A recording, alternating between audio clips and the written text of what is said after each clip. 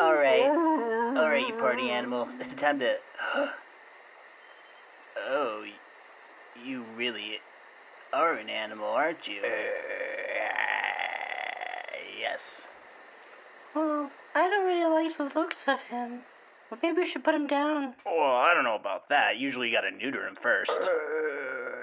I'm dying. Thank you. You know, I'd rather not be neutered. Oh man, come on, we do this every single time. Oh, what's that supposed to mean? Well, you say you want a vasectomy, but then you like chicken out, but you always tell us that we have to make sure you get the... Sounds like you're putting words in my mouth.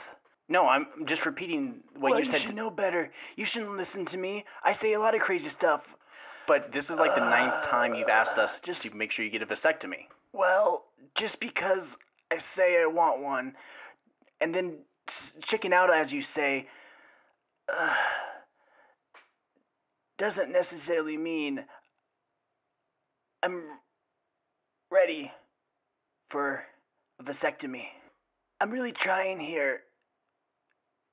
And you're making this very difficult for me.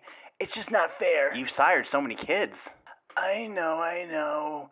And then when their moms try to get alimony from me, I tell them no.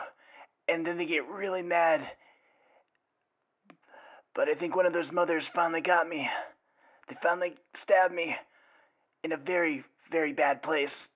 Charlie! Listen to me. What is it, Frank? I need you to liquidate my assets. Okay, that's easy. And hide them away from my children.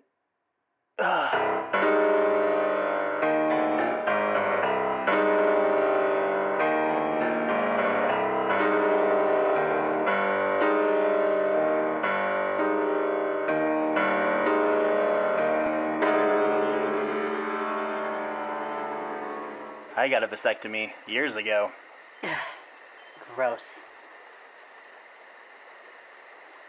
Well, some of his kids are pretty nice, but most of them are just terrible. But, they've kind of been poisoned by their mother, but for good reason. This wasn't quite the day that I was expecting. Huh. Want to grab fast food?